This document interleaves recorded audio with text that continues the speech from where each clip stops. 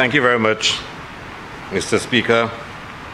Mr. Speaker, at this point, I think it is appropriate that I provide some responses to some of the issues that were raised during the earlier debate by various members.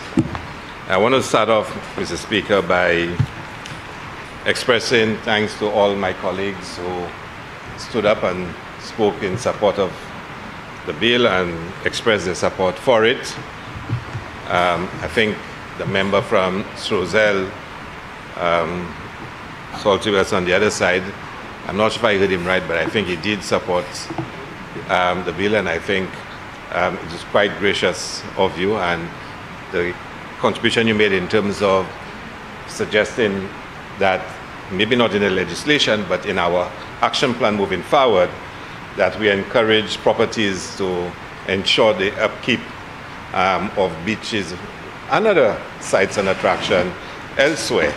It is quite worthy. It's something that has been done to some measure, and certainly we can encourage it to be done a lot more than that than has been done. I heard some members, and certainly the case of the members from Soufrière Fossa Jacques and Grosley, spoke about where the real heartbeat of tourism is. And as a friend of mine said to me, the heart has two sides, the left and the right, so Soufrière can take the left and Grosley can take the right. And both of them can have an equal claim to being the heartbeat of, you know, the tourism industry in St. Lucia. And Mr. Speaker, I think the Prime Minister, in speaking, you know, pointed us to some fundamental issues and his own experiences and recollection of the tourism industry and his own vision and desire to see a tourism industry that can best connect with the people of St. Lucia, can best, you know, reflect the aspirations of the people of St. Lucia. And he made a very powerful statement, which I will repeat shortly. The member from Castle Southeast, of course, I recall him making the emphatic statement in relation to certification. He really described the approach that we want to use to certification, and that is the ministry saying to all tourism service providers that we will hold your hand and we will lift you up and ensure that you reach the necessary standards of being world-class, which is the dream that we all have for our destination. Mr. Speaker, the member from Miku South is a rather interesting representative in this House. He served in the Parliament of St. Lucia for 5 years as a Minister of Tourism. He was a senator for 5 years.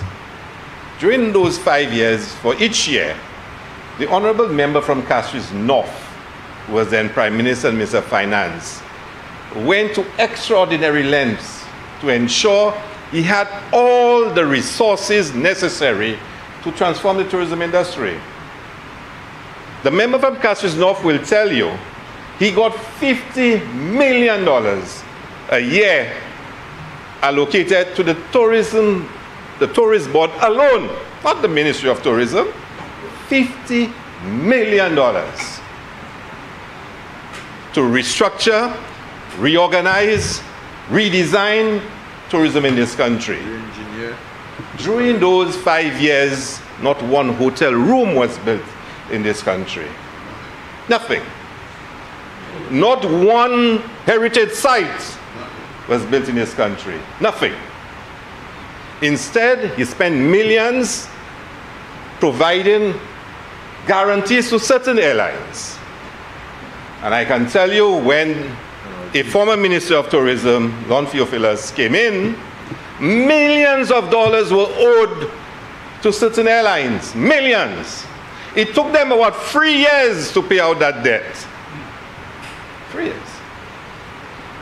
The $50 million he got a year for 5 years. $250 million allocated. But he stands in this House and he has every answer for every problem in the tourism industry.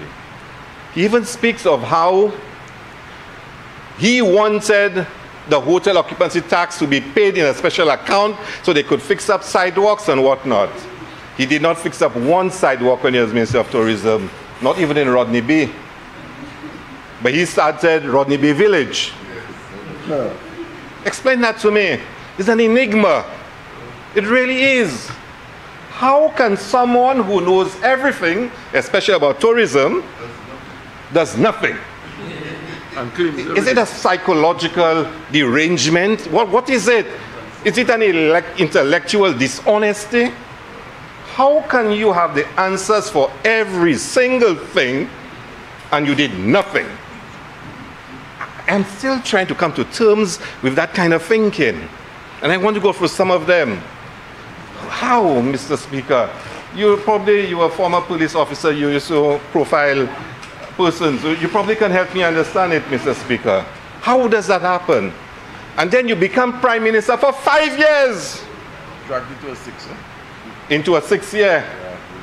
You did not build one hotel room. In fact, you lost hotel investments. Had to pay range almost $30 million.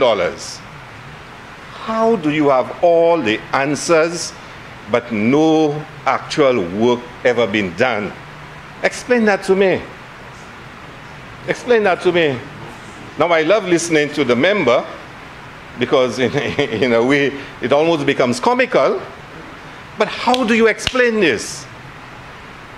5 years as Prime Minister, 5 years as Minister of Tourism, and you cannot show slate for what you've done. He still wants us to be convinced that what he did in relation to Cabot and DSH were the most brilliant investment decisions in this country. He is not repentant. He is not going to say to the people of St. Lucia, I made a mistake. I should not have given away your 1,000 acres of land. I should not have given concessions that did not exist on the books, and pass a special law to give Cabinet the right to give those concessions. The special amendment I'm speaking about, you may not even recall that you passed a special amendment in this House. There again, but you did. You did. So, Mr. Speaker, how it is that you are still so convinced that those are the most brilliant decisions, that DSH was the best thing that ever happened to St. Lucia? Explain that to me. Explain it. And then he speaks of Sandy Beach and how I stopped community tourism on Sandy Beach. I'll say a few things about community tourism. But I said I did have the photos of Sandy Beach and what they had proposed for Sandy Beach. And he said that's not true. And I will circulate it as a document of the House with your permission, Honorable Speaker. How is it that someone who signed an agreement, took out photos, had it live on television for the entire nation to see, can so boldly stand up and say that it never happened? How? Now, I know the member from Strozell, or even himself, will say they had abandoned those plans and they gave Invest St. Lucia a new mandate to come up with alternative plans. But I will share something with this Honorable House.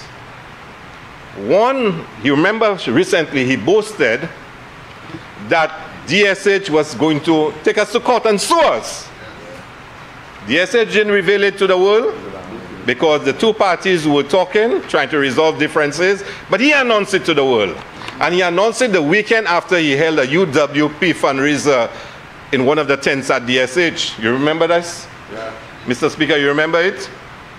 So, he, Mr. Speaker, signed an agreement with DSH, and one of the reasons that DSH is asking, or stating their discontent and they've been aggrieved, is because a supplementary agreement was signed with him to allow them to do this to Sandy Beach. That's a signing agreement. That's a, so he signed it. He signed it. And DSH, in their statement of discontent, is saying they signed an agreement to do this to Sandy Beach and it was not fulfilled. Imagine that. He signed it. He signed to do this. And he stands in the House today and says he knows nothing about this. Now, tell me. Who signed it? He signed it. I can't tell you whether the member from Strozel Saltibus signed it as well. I know he signed the first one. But I cannot tell you thereafter. He signed both of them. He signed both of them. Yeah. So explain to me, Mr. Speaker, how can you stand up in this House knowing that you signed an agreement with DSH to do this to Sandy Beach, to deny it? Even when I told you I had the photos, you still denied it. And then you accuse me of stopping a community tourism project on Sandy Beach. Is this a community tourism project? How? Member for Migu South. To walk out there. Member for Migu South. Order or Speaker, I investigation? stand on a point of order. What is your point of order? In what way is the member misleading the House? Mr. Speaker, this was a presentation that was made to cause the government to want to give this piece of property. Okay? Sorry, go ahead. Member for Migu My South. apologies. Yeah. If you stand on a point of order and say the member is misleading the House, just say, what did he say to cause him to mislead the House? That's what I'm saying. Go ahead. So I'm saying that the member is suggesting that this was a contracted deal. A presentation was made in order for them to get this piece of land. Okay?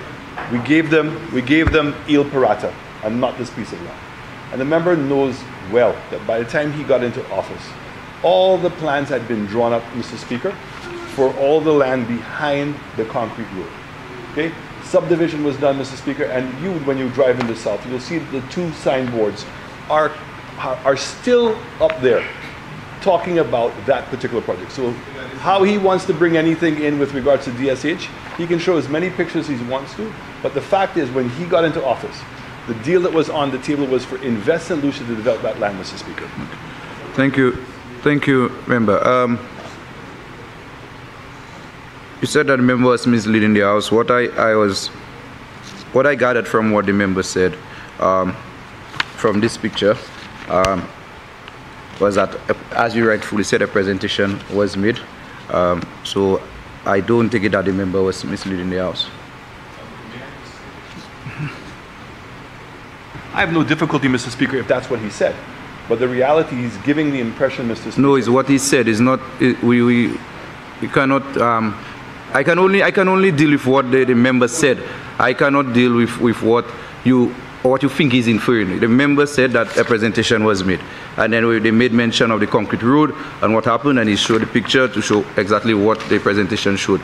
I cannot take it to mean that what you're saying. The member did not see it. So, member for Castries South. Continue. Would you suggest Okay, that the so, member sorry, Mr. Speaker. Mr. Speaker. So hold on, member for Castries South. The member is insinuating that this is what the deal was, and that I lied, and that there was never a deal for Invest in Lucia to do the Sandy Beach site, and that's all I'm asking for. So two can coexist, and I have no difficulty with that. But please do not give the impression that when he got into office, that the Sandy Beach site was in the possession of Invest in Lucia. All the designs and everything else were done, and it was, in fact, he and as the minister decided not to proceed with that project. Member, again, I'll say the member for Castries South, if my memory serves me well, said that you said there was a community tourism project for Vieux Fort, and the picture circulated document that was made a document of the House said that does not indicate that this is a community tourism project. My role is that I don't think that the member is misleading the House. So thank you. Continue, member for. So, Mr. Speaker, I didn't want to go deeper. I did not want to go deeper into this matter. I did not want to. I wanted to make my points and to move on. But I want you to listen to this, Mr. Speaker. The member from Migu South is saying that I, as minister, decided to stop. Now, I can say for the record, I have never been part of such a decision. I have never. I am not aware that any of my staff at the ministry participated in such a decision, and I am not aware that Invest got any such instructions from anyone to do so. And one of the reasons why I can say so quite clearly is because I never even had any reason to consider what was proposed for Sandy Beach, and the reason is clear. And the Prime Minister can tell you. When we came into office, one of the first meetings we had was with DSH and the principals of DSH.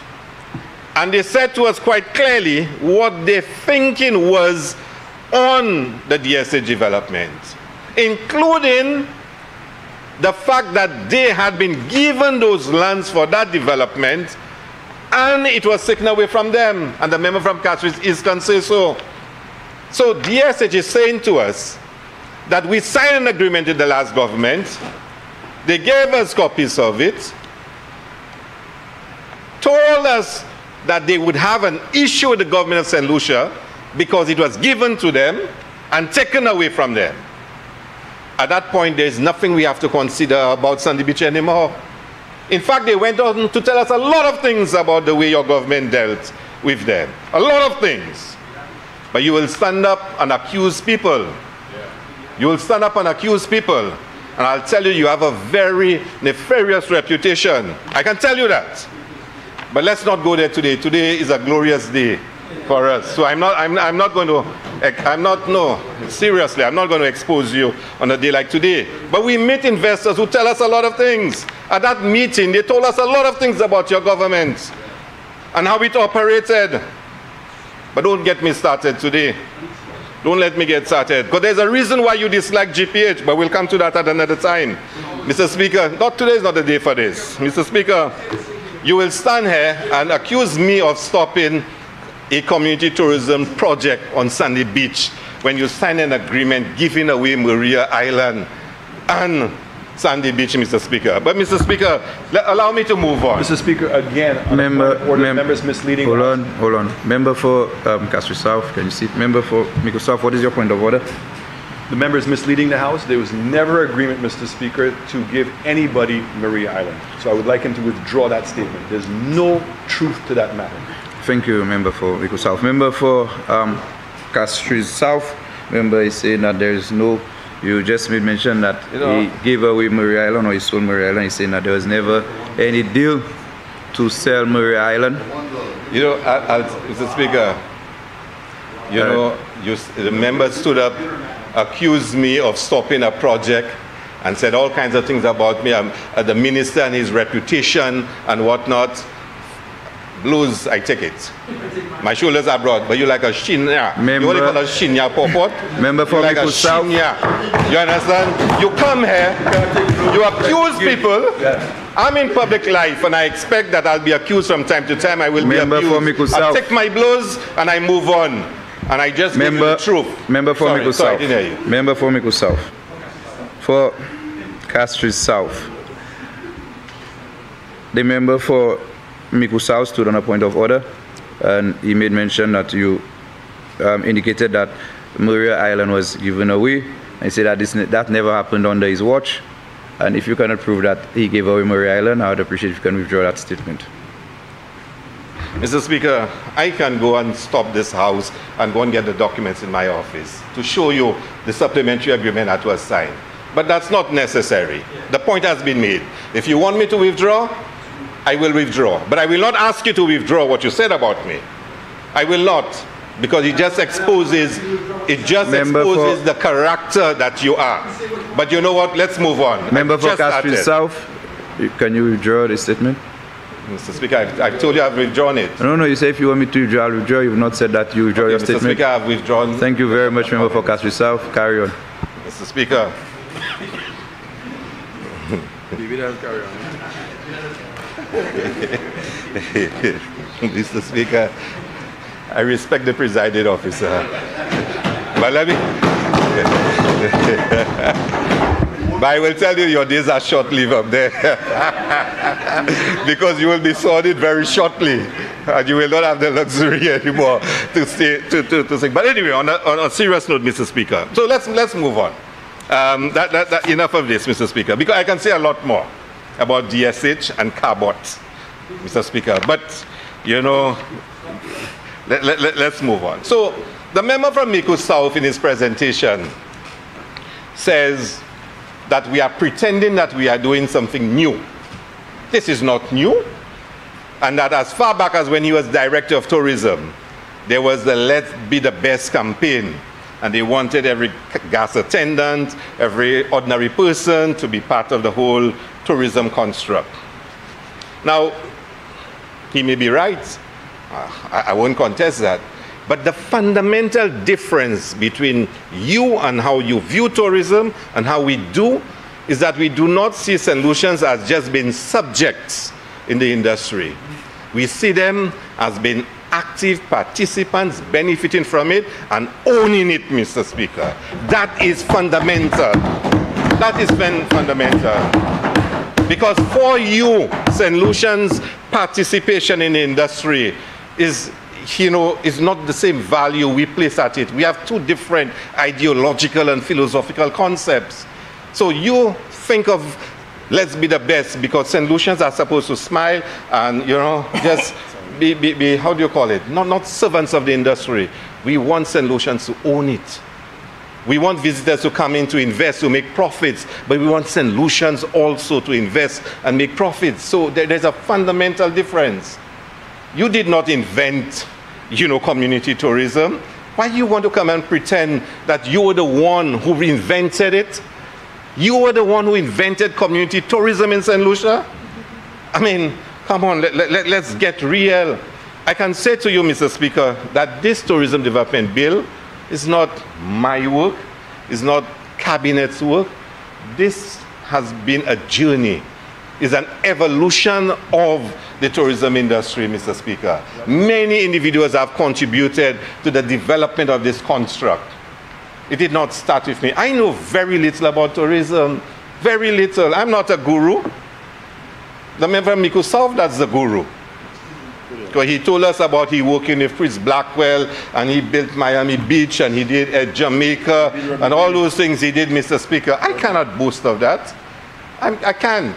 But you know you've done better than him. But I know I'm a fast learner. I know I ask a lot of questions, and I know how to work as part of a team. And I know I have a team in cabinet and in the ministry that is pushing the industry forward, Mr. Speaker. So I will not stand here and boast that community tourism started with me or anything like this.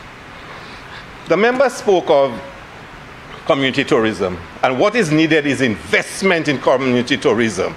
We should not just be talking about it, we have to invest in it. And I wondered, is something wrong again with the member from Mico South? And then I remembered at the last sitting, he walked out. Like a real shinya. He walked out. He did not stay and face it. And therefore he may have missed the debate that we had on the borrowing for community tourism and all the projects we'll be investing in. He would have missed all the discussions about the plans we have for more investment. He would have missed the report I gave about what we have done so far. And then he would have fully appreciated that we are investing massively in community tourism. Massively. So when he speaks about his investment we need, we are displaying investment in community tourism. We are the ones that passed the legislation. We are the ones that started the institution. Not him. Let me remind you, he was Prime Minister. $5 million was spent on community tourism. Or at least part of it allocated and part of it spent. Show us the track record of what did you do in 5 years with that $5 million. Show us. When you speak of investing and lecturing us, you had a chance 5 years. And I heard yesterday in the Senate, the former Minister of Tourism was grandstanding and showing slides. As usual, showing slides. I have a simple message for him. Simple. And I'm not going to engage in no big argument with any petulant child, you know, because that's how he behaves. But I'm not going to do that. But then he goes on and he says a lot of things. All I can say to him, when you speak to the people in ancillary canneries, they say and they express their disappointment that the raffin tour that's offered was supposed to be a community tourism project, and it did not end up as a community tourism project. And that, at some point, the full story will come out. And who is the person behind it? Who is the person promoting it? Who claims to be in charge of it? And I will also say, the last time I went ancillary, somebody told me, go at the bamboo raft inside, and all the tables and chairs and food servers and things I see there, all of those things were bought under community tourism. Now, I will ask the ministry to give me an account on this. I have not done it yet. But if you want to step out of line with your accusations... On a point of order, the member is not in the House. We're not supposed to be making aspersions against anybody who's not a member of the House, Mr. Speaker. Go ahead, member. You want me to say it, Mr. Speaker? Yeah. Now, let me be very careful with my words. Very careful with my words. I said yesterday in the Senate, he said a lot of things. And as a member of the Parliament, he will have an opportunity to present an account of what has happened.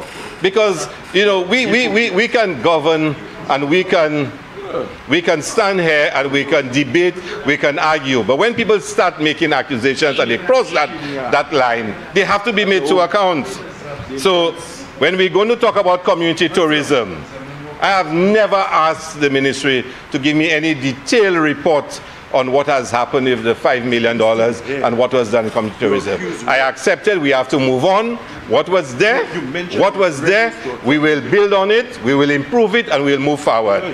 The same project in ancillary canneries would tell me we had to look for an additional $1 million to get a sewer system in place so it can become functional.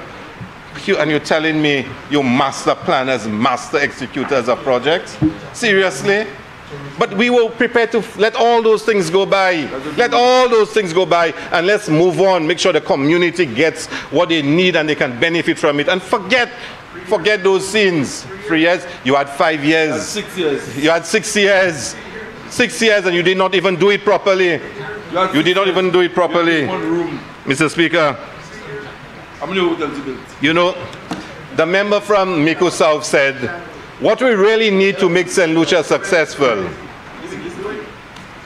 what we really need to make St. Lucia successful is to have brand St. Lucia. Mr. Speaker, everywhere you go, people will tell you, we present brand St. Lucia. Export, Tourism Authority, CIP, Invest. We go around, we promote brand St. Lucia. Export under the Minister from Commerce, the member for Soufre, for Sejac.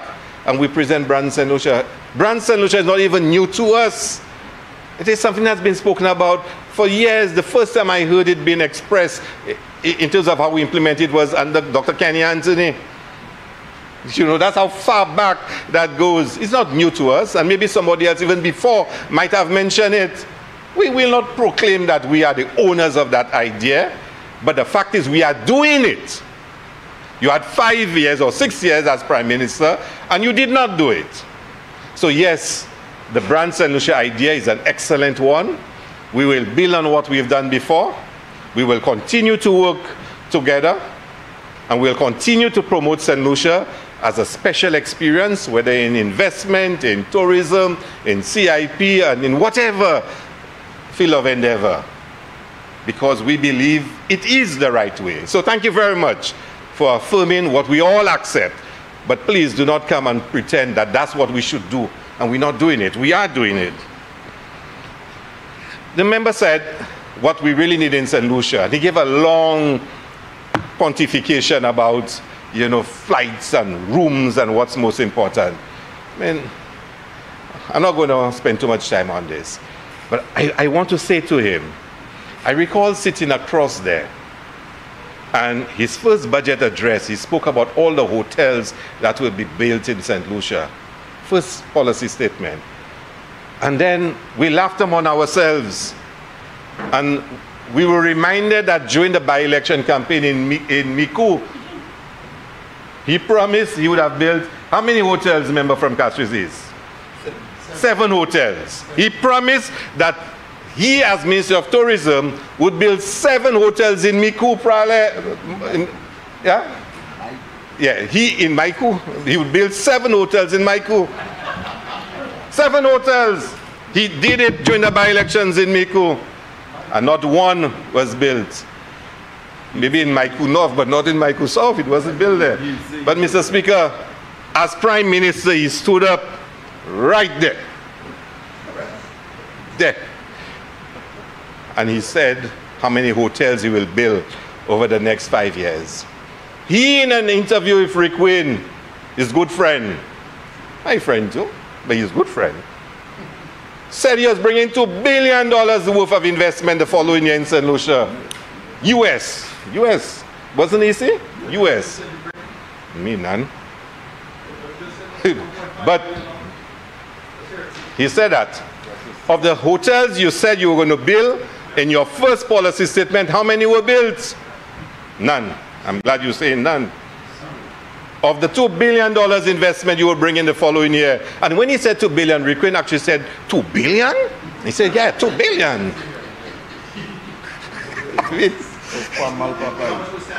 You know. So that's what he said he would build. I can say to you, Honorable Member from Miku South, that many of the projects which were stalled, some of them started under Kenya Anthony. I don't want to give my friend from Roselle some more state. Go ahead. You know, some of the projects that were stalled, we've engaged the developers. We've put them back on track. In the case of Carbot, we express our views on the development, what our challenges were, what our thoughts were, and we've tried to reorient it to make sure it serves the benefit of the people of St. Lucia. So we have tried, Mr. Speaker, and we've also reached out to, we've gotten new investors that will be investing substantially in St. Lucia. That's, Mr. Speaker. And over the next few months, St. Lucians will see a number of projects that will be started in St. Lucia. So you would have spent 5 years as Minister of Tourism, 6 years as Prime Minister, and not built one hotel room. Galaxy. Can I say something to the Honorable House about Galaxy? You know, there we go. You don't want me to say it? Okay, I would say it. But Mr. Speaker, you know, everything he touches fails. Fails, Mr. Speaker. But he stands there and he lectures us. Lectures us. He lectures the member from Grosile, Minister of Sports, about the certification of the Soufre Stadium. How do you have the gall to do this when this has been a total disaster? Don't you have any shame of people resurrecting all your skeletons? You don't have shame. Okay, fine. So, Mr. Speaker, you know, Mr. Speaker, maybe the member from Miku South should learn to just leave some things alone and allow us to continue to develop the country as best as we can. Because I honestly thought the member would come here and give a real, robust, rigorous analysis of the bill and shortcomings and where we can improve it, whatnot. And I must admit I was a little bored during the presentation because there was nothing of substance in terms of the response to the bill. So maybe you should just leave those things alone, Mr. Speaker, and please advise him to do so. Mr. Speaker, I want to say something about 2 things before I finish. 2. The incentives. And he raised an issue about, and I know there's a lot of talk going around about it, 50% incentives, and there'll only be 50%, you know, incentives given. And maybe the fault was mine. I didn't explain it properly, but you can appreciate the amount that I had to say, and I was trying to be quick and gloss over as many of the issues as possible. So I didn't give it sufficient attention to explain it. And Mr. Speaker, the legislation provides for generality in terms of, you know, what's required for somebody to get concessions. It speaks of the different schedules, whatnot, but it doesn't go into the details. Those things are left for the regulations. The regulations are not enforced until the legislation has been passed and the minister signs the order for the regulations to come into effect. So, first of all, his suggestion that this piece of legislation is repealing existing legislation and there will be nothing existing is wrong. It's wrong. There will be a date by which a new legislation come into force. So until then, the old still apply. And when the new legislation comes into force, the minister signs the order for the regulations that will accompany the new legislation. If he looks at clauses 154, 155, 156, it speaks of the transitioning phase, and it gives you clear guidance on those issues, if he looks at it. So anybody who's applying for concessions between now and the date when the new legislation comes into force will be treated as if they applied under the old. It's in the legislation. It's very clear. Apparently he didn't read it. Member for Mico South. Again, Mr. Speaker, I'm going to be happy to be corrected, but on a point of order, the member is misleading the House. In the document itself, Mr. Speaker, on page 88, section repeal, 155, the following acts are repealed: the Tourism Incentives Act, the Tourism Stimulus and Investment Act, and the Tourism Levy. It then goes on, Mr. Speaker, and says the savings, what's going to be held over. It says from the commencement of the subject of the Act, incentives issued under the Tourism Incentives Act. So incentives that are already issued, Mr. Speaker, or Tourism Stimulus and Incentive Act, Cap 1503, continue to be valid for the period for which the incentives were approved. The rate of tourism levy, so it says nothing about that, Mr. Speaker. So I would certainly It says nothing about what? It says nothing about the regulations being held over. It says that the acts have been repealed, and when it speaks of the savings, this is page 88, okay, it only speaks to incentives that were given, that they now continue, they're grandfathered in would be the term. But there's nothing here that specifically says that the schedule of incentives that existed under those acts are being saved.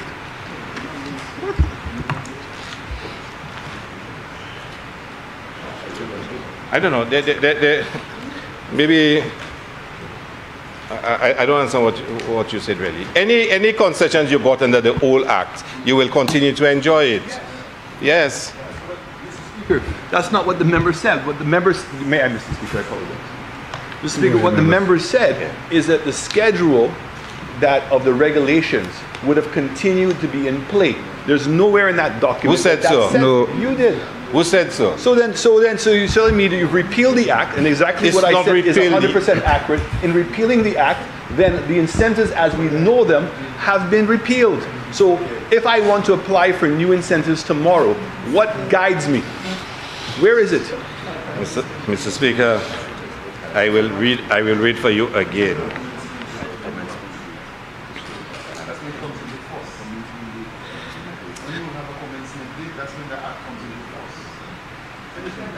You read 157. Have you read clause 157? Read 157. Read it aloud so all of us can hear. Read it aloud. Member for Sorry, Castro South. You will speak through the speaker and you will not give orders to other members of this honorable house. Go ahead, member. So, Mr. Speaker, the Act provides for persons who have made, in other words, okay, let me put it differently. Honorable member, let me try and explain it differently to you. So, if you look at clause 1, the Act shall come into force on a date to be fixed by the minister by order published in the Gazette. So until then, the old legislation continues. No? Mr. Speaker, may I? Mr. Speaker. Member, Speaker, what are you standing on? What are you standing on? The point of order, what is the point of order? That we're still misleading the House. In what way is the member misleading the House? Sorry, Mr. In what way is the member misleading the House? Or what have you said to mislead the House? Reference to section 157 and suggesting that that section answers the question. It doesn't. If you read what it says here, the application made for incentives, so if there's an application that's in place today that has not been approved, right? The Tourism Stimulus Investment Act that has not been finally determined before the commencement of the act is deemed to have been made under this act. Right. So what? But if I'm going to apply under this act, Mr. Speaker, if I'm going to apply under this act, that's what I'm saying. Where are the details? If I have 10 rooms, what can I expect to get? The same schedule that the member is speaking of, which I agree. And that's what I look for. I said there is nothing in the schedules that highlight specifically what are going to be the incentives we get. What the Prime Minister read, Mr. Speaker, was headings. But in the old act it says, if in fact you have anywhere between 10 and 50 rooms, this is how much corporate tax you're going to get away. This is how much of the other taxes that you're going to be not have to pay, and also the VAT. But there's nothing here. There's nothing in the schedule. So what it means is exactly what I said, Mr. Speaker. A person is to apply, put it in, and with no expectation or understanding what they're going to get. That's a level of discretion that should not be allowed. That's all. Okay. Mr. Speaker, can I, instead of moving forward, yes, we'll refer you to the legal persons and they will. I don't want to go back and forth with the honourable member on interpretation. No, Mr. Speaker. Go ahead, member. Yeah, can I go ahead? Okay. That has not been finally determined. Under this. So if it's finally determined, then you think, but if it's not been finally determined, you deem to have been under the act. All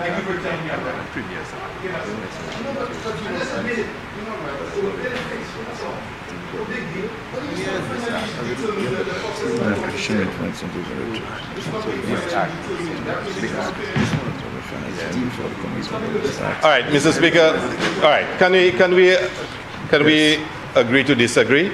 And we can always ask the legal persons to take a look at it and give some worthy consideration to the point that you're raising. Thank because you, I'm not a lawyer. I can only give you the interpretation I have and the advice I'm given. If you believe your interpretation is better or correct, I will allow them to resolve it. So, but can we move on? That's very good.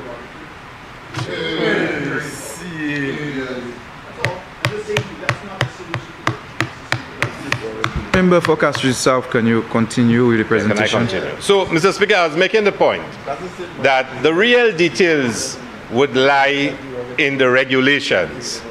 Now, let us look at the previous pieces of legislation that existed. And member from Mikusa, I wish you would really listen to me. I don't want for us to have to go through this because you said I said something which I did not say. So here it is. Under the previous legislation, because he raised the question that in this legislation, it is not specific what you're getting. And we're saying to him, the specificity will be in the regulations. In the regulations. Because in the old piece of legislation, it says you will get up to 100%. You will get up to 100% of A, B, C, D. The danger in putting this in the legislation is that the exact quantum you get is not measured by any objective criteria. So if you apply, Mr. Speaker, somebody in cabinet can decide we're going to give you 75% waiver on corporation tax for 10 years. And they're fully entitled to do so. If somebody else apply and not favored by cabinet, they can decide they're giving you 25% for 5 years. No, listen. That's why I tell you, listen attentively.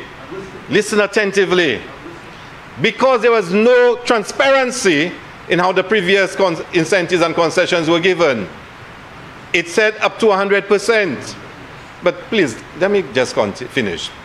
Can I just ask you, Honourable Member, to let me finish? And then you'll ask whatever question you want, yeah?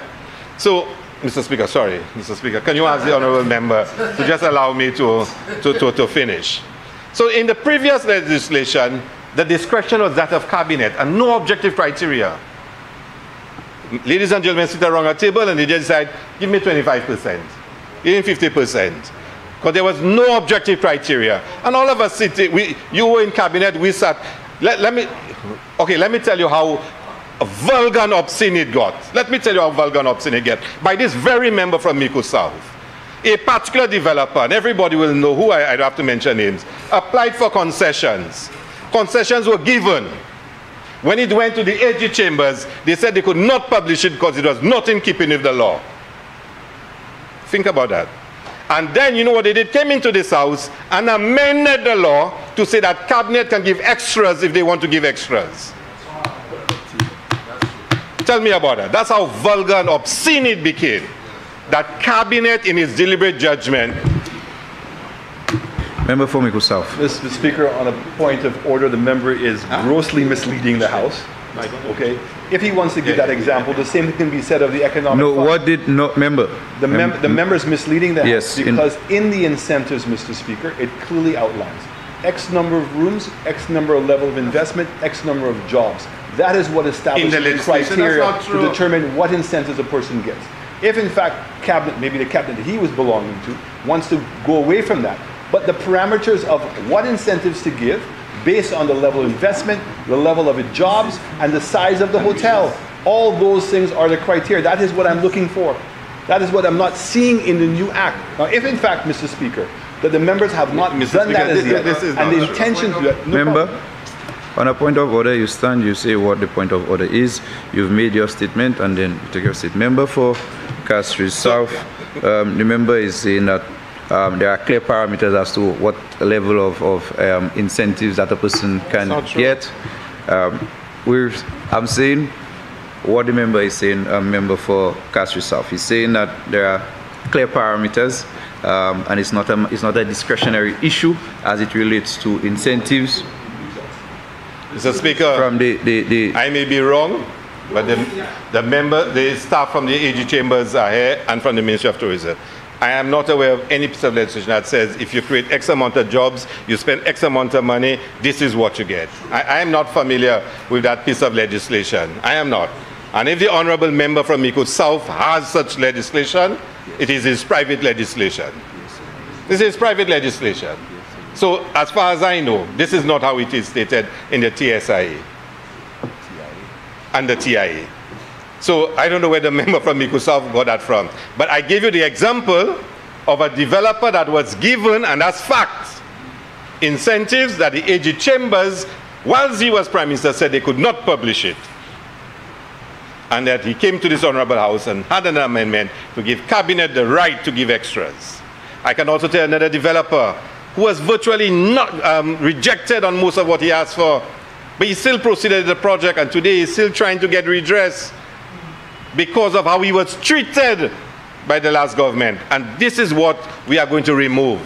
It's going to be transparent and it will have an objective criteria.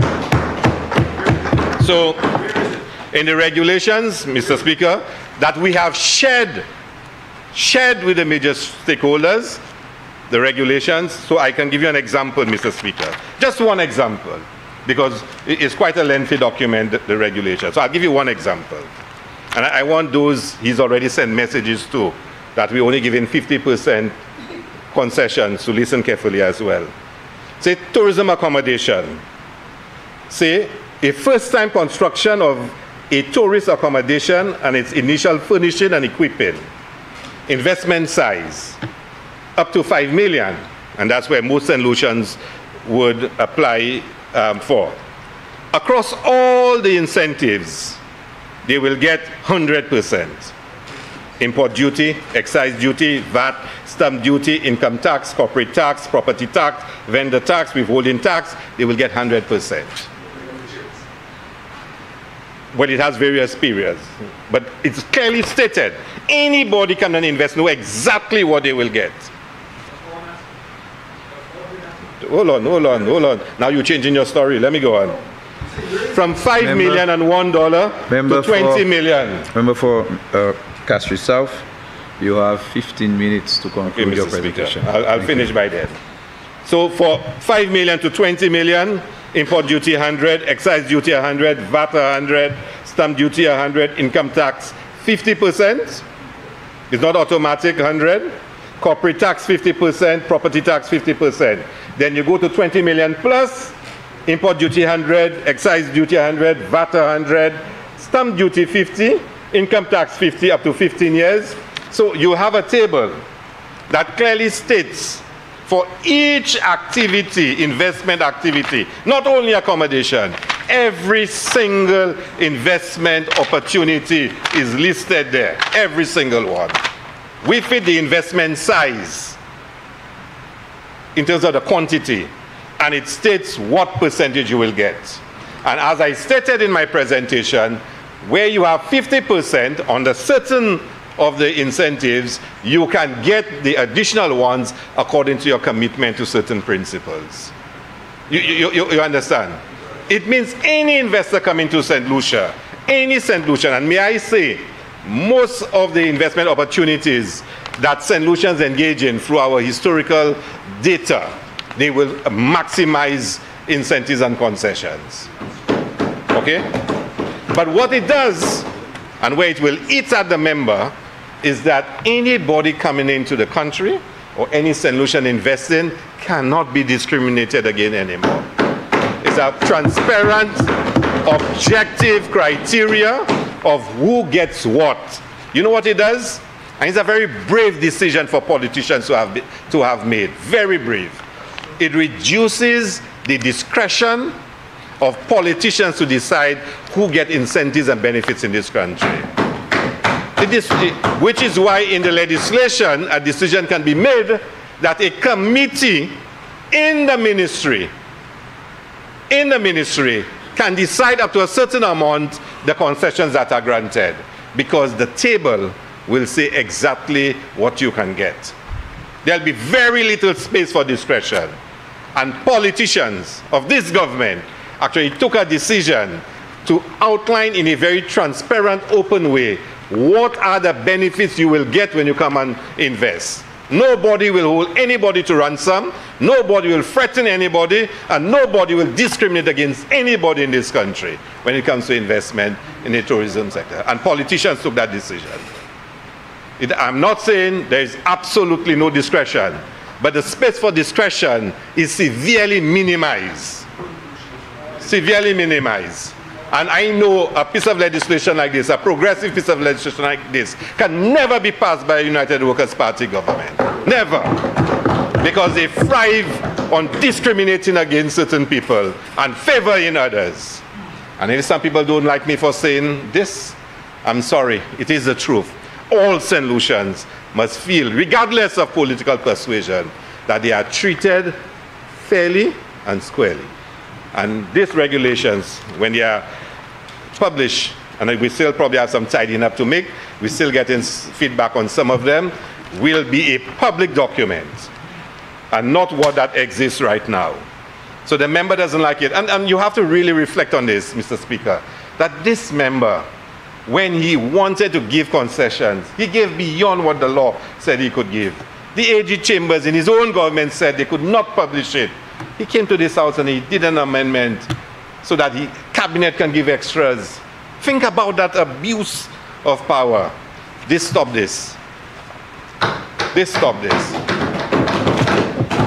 So he cannot feel comfortable anymore. So, Honorable Member, we will determine a date by which a new act will come into force, and the minister will sign the order, and the processes will take over. I'm not saying it is a perfect document. I can tell you it's guided by experience and historical data. We may have to amend it, we may have to modify it, but that's the nature of the beast. We try to capture everything for every situation. And you know you will never totally get it that way. Never. So I am prepared to say that the regulations may have to be tweaked along the way until we approximate the very best practice. But this is a good start. And we are removing the stain of the Alan Chastney administration on the investment climate in St. Lucia. So, Mr. Speaker, I think I have dealt with most of the issues. Is there any other issue, Mr. Speaker, you wish me to address? So, in conclusion, Mr. Speaker, let me thank again the staff of the Ministry and of the St. Lucia Tourism Authority and the staff of the Attorney General Chambers. I wish the member from Beaufort South was here today and to hear what he would say about the legislation. He did work with us in an earlier draft and give us some very valuable ideas as to how to improve it, Mr. Speaker. A lot of what we have in there actually, policy positions that he would have stated many years ago. But the staff did a fantastic job. They worked extraordinarily long hours on weekends, Mr. Speaker. Many a times they called me, asked me to bring pizza for them, which I did not always do, Mr. Speaker. But they really worked hard, the AG chambers and the staff, to get this where it is, Mr. Speaker. They were really phenomenal in doing so. And I'm sure when people speak about tourism legislation in the region, St. Lucia will be cited as a best practice model of legislation. And Mr. Speaker, it will be due largely, and I want to be very clear on that, largely to the staff of the ministry and the AG chambers. What we did as cabinet and as minister was to provide general policy direction and tell them where we want the ship to sail. But they were the ones who are guiding it and managing the journey, Mr. Speaker. So I want us to be very appreciative of the work what they did in this regard, Mr. Speaker. If there are any faults or errors in it, it's my fault and my colleagues, because we did not review it sufficiently to correct them and to guide them, Mr. Speaker. I want St. Lucians to reflect on what we've achieved today, to reflect on what this government has been doing, the Youth Economy Agency, the MSME, Mr. Speaker, and the community tourism, and now this, as very clear statements of our faith and belief in the capacity of St. Lucians to achieve. We believe that our people, if given the support, if given the legislative framework, if given the financial support, and if provided with the leadership, can achieve great things. We're not a large country with huge natural resources, but we are determined people. We've produced among the best thinkers in the world, 2 Nobel laureates. We've produced many other outstanding technocrats throughout the region and internationally. We can achieve. We must have the faith and the belief that as a people we can do so. And the role of this government is to provide that support, provide that leadership, so our people can be bold enough to take the steps to achieve. This piece of legislation is another step in doing so, to tell our people that the tourism industry, the engine of this economy, the economic activity that brings in the most money into this country, can belong to them. It can belong to them. And this offers them the opportunity to do so. The assistance we give through the Youth Economy Agency, the assistance through the Community Tourism Agency, what we're doing in sports, the semi-professional league, the high performance center, all those things are about saying to our people, you can do it. And the role of government is to create the enabling environment for you to succeed. Have faith, seize the opportunities, and let us make St. Lucia a much better place, because we can do it. And we would have differences. I think today I clearly stated that there's a sharp divide between the United Workers' Party, the opposition, and ourselves. There's a sharp, sharp divide in how we see St. Lucians and how we approach the development of this country. So, Sapaflabo? So, Mr. Speaker, as I end this debate, and I ask that we move on to committee stage, Mr. Speaker, I really want to tell you that I am proud of what we have done. And I look forward to St. Lucians making the best opportunity and the best use of the work that has been done. Thank you very much.